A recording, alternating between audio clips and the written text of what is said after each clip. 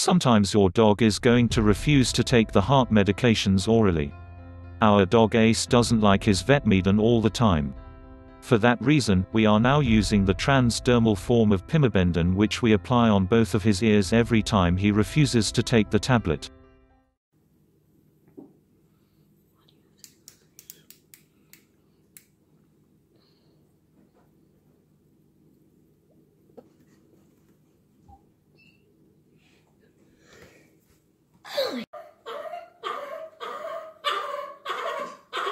Oh my god.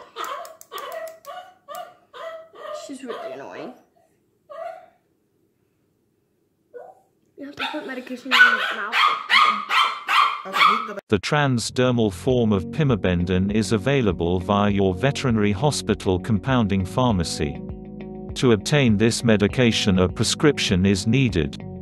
Examples of veterinary online pharmacies carrying this product are Covestris, Vet's First Choice, and Roadrunner Pharmacy.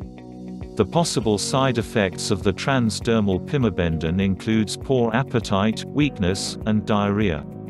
Please be aware that sometimes Pimobendan may increase the development of arrhythmias in some dogs.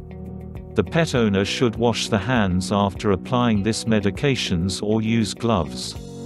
For more information about the use of transdermal Pimobendan, please contact your regular veterinarian or veterinary cardiologist. Thanks for watching our videos.